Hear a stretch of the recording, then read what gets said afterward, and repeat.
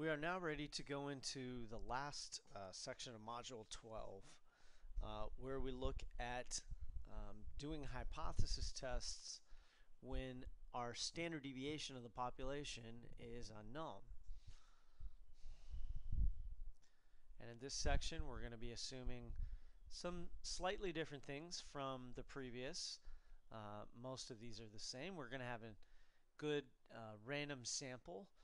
We're going to assume that the population is approximately normal and that the population sigma is not known, and so we are forced to estimate the standard deviation of the population with our S value, which of course is the standard deviation of our sample.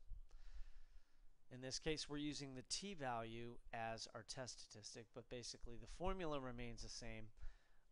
S is used instead of sigma, and that's really the only difference here. We're also calling it a t. Now, to identify our critical value, this is where we would need to either use your technology or we would use the table that you've been provided. And we need to determine this using the degrees of freedom, since we're going to be using the t-chart by subtracting 1 from our sample size.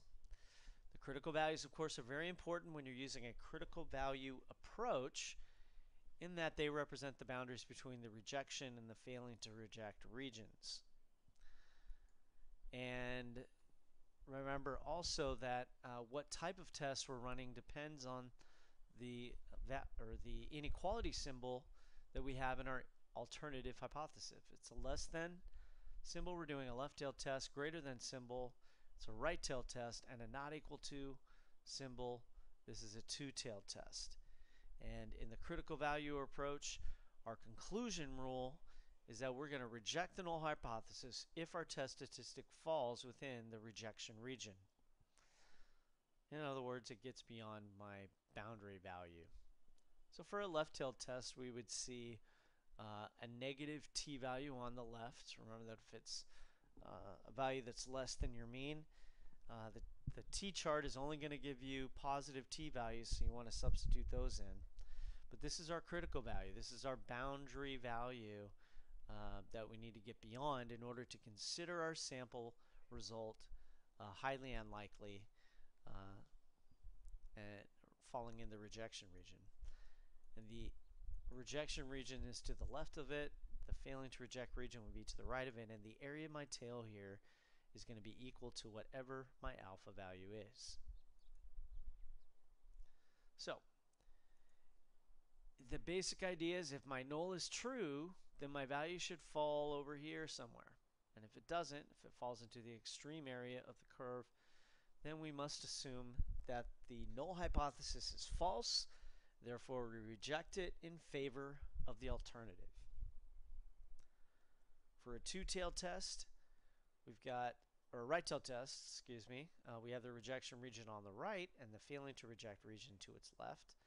Alpha is right there. This represents my critical value. And then for a two-tailed test, we're actually going to have two critical values.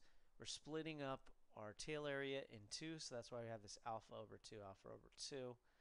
And we have two t-values as boundaries, representing our rejection regions, and then our failing to reject region is in the middle.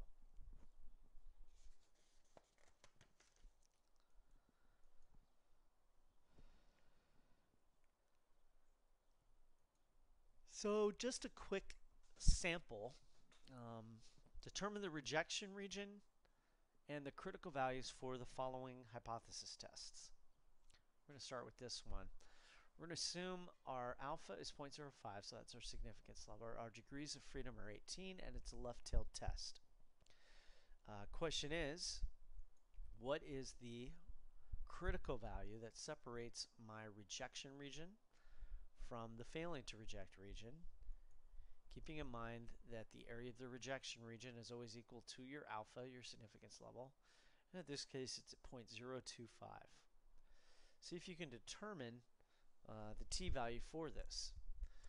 So on your t-chart, you would want to look up one-sided p and look for that area, which is 0.025. and then go up to 18 degrees of freedom.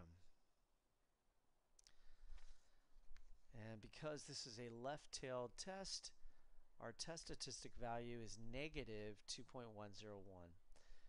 So that's our critical value, separating our rejection from the failing to reject region. And we're going to see if we can get beyond that. What would the conclusion be then if your test statistic had a value of negative 1.92? Well, negative 1.92 is right about there. Doesn't quite make it into the rejection region. And so in this case, we would fail to reject the null hypothesis, whatever it is. Remember that the critical value represents the tipping point between where we determine sample results to be extreme, or if they're closer to zero there, we consider them to be not extreme enough. In this case, we got really close, but our sample value just wasn't extreme enough for us to reject the null hypothesis. Now for the next few problems, I want you to draw a picture representing things and use your pause button here. So given an alpha of 0.05, my sample size to be 20, and my test statistic result to be 1.87. So this is from my sample. Determine first what the critical value is in this case. Hit pause for a minute while you figure that out. The result ends up being my critical value is 1.729. So looking at the picture you've drawn, the question is, does your test statistic warrant rejection of the null hypothesis? The conclusion here is yes, we are going to reject the null hypothesis. If you look at your picture, 1.87 fell into my rejection region because my critical value, the one I needed to get past, was 1.729.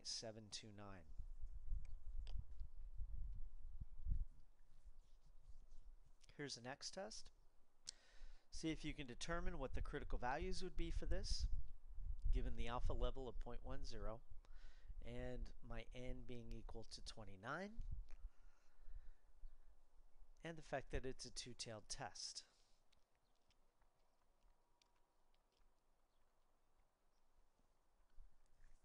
Good. So the critical value in this case is positive and negative 1.701. So drawing a picture of that and then seeing where your test statistic lands in comparison to that, our conclusion here would be to fail to reject the null hypothesis. Negative 1.60 is not extremely enough to the left to get into the rejection region, so we fail to reject the null hypothesis. Our final example, 0.01, n equal to 19, and our test statistic is negative 3.01. Determine the critical value in this case, or the critical value, since this is a two-tailed test.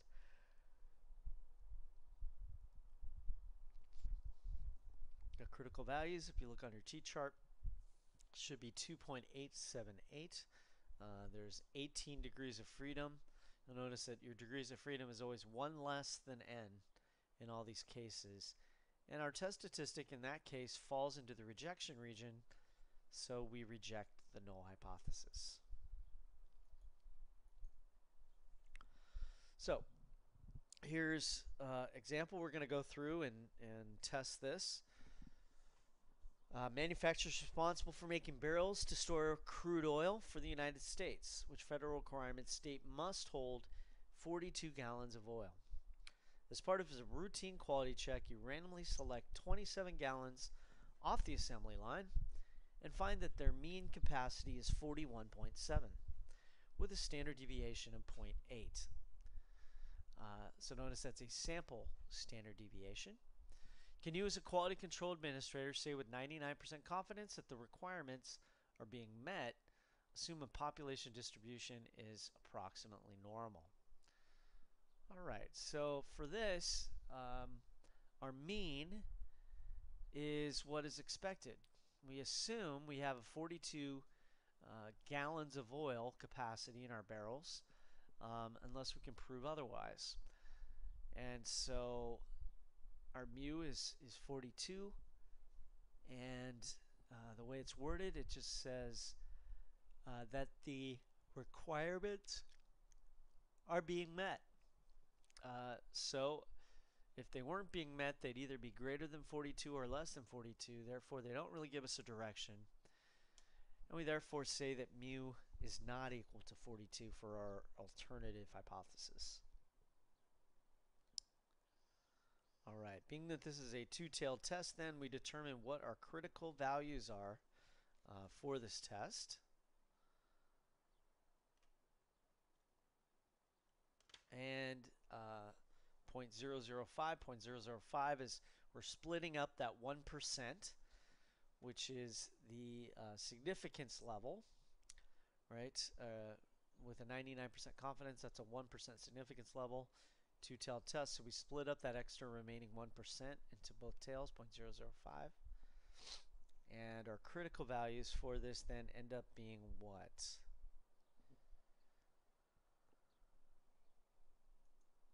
And if you said positive and negative 2.779, you are correct. That would be our critical values in this test. And so we run our test. It appears, at least from the outset, that we're a little bit lower than 42 gallons of oil on average, but that's simply based on our sample data. We want to see if that's a significant enough difference for us to reject the null. So we compare that result with the assumed 42, etc. We divide, we get negative 1.949, which is to the left, and we're almost 2 standard deviations, but we need to be almost 3 standard deviations to reject our null. So we didn't quite make it with the criteria we set up in this case. We're at negative 1.949. And so in this case, we do not have enough evidence. We fail to reject the null based on the sample. The manufacturer can be 99% confident that the barrels are falling within the necessary standards. Right? We're failing to reject the null, so we're actually saying that, yep, it looks like these barrels are meeting the requirements because we're not going to reject this and assume that they are different than 42, kind of our worst case scenario there.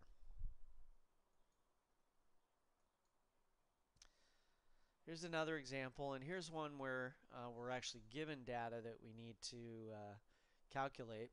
Sarah, a university junior, chose to live on the honors floor of her dorm because she was told that the girls on the floor would be quiet and studious. In fact, Sarah was told that students on the honors floor study at least 11 hours per week. After living on the honors floor for a few months, Sarah is convinced that the students around her study less than 11 hours per week. To test her claim, Sarah polls 10 girls on the floor. Test Sarah's claim, given the results below, at the 0.10 level of significance. Notice that even with very few data, we can run a test. Here she's only talked to 10 girls, but we're running a t-test, which gives us some room for error. That's what's great about the t. So in this case, this should say mu is equal to 11, not greater than or equal to, but equal to, because mu is always going to be equal. I put this there. In some books, they always go with the description for your null.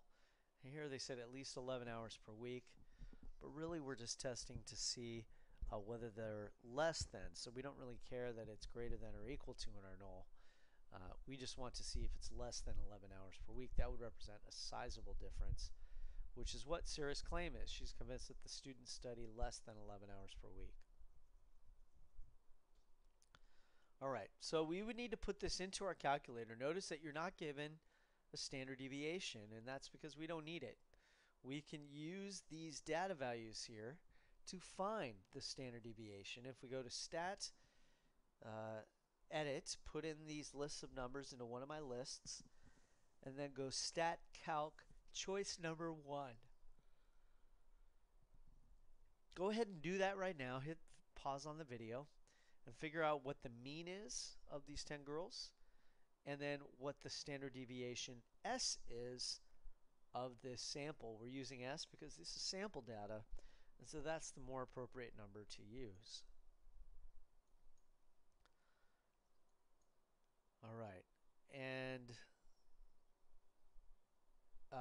For the significance level of 0.10, for a one-tailed test, we do 1 because we're doing less than, you would see that the critical value is negative 1.383 at 9 degrees of freedom. Now we run our test to see how our sample data compares. You should get 9.5 as the average of these hours spent studying here, which does appear to be less than 11, but is it significantly less than 11 is the question. And negative 1.58 is a result of that. That's what you should get, which means it falls over here. This means that this sample she collected was extreme enough. It was beyond the level of significance we set in this case, and so our conclusion is to reject the null hypothesis. It appears that there is enough evidence to suggest that the girls on her floor indeed study less than 11 hours per week.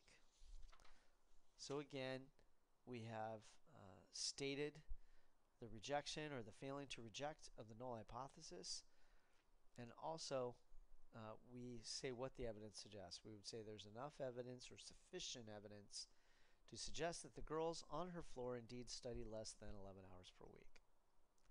This concludes our video for this session. There are some more examples if you want to look through them in the PowerPoints.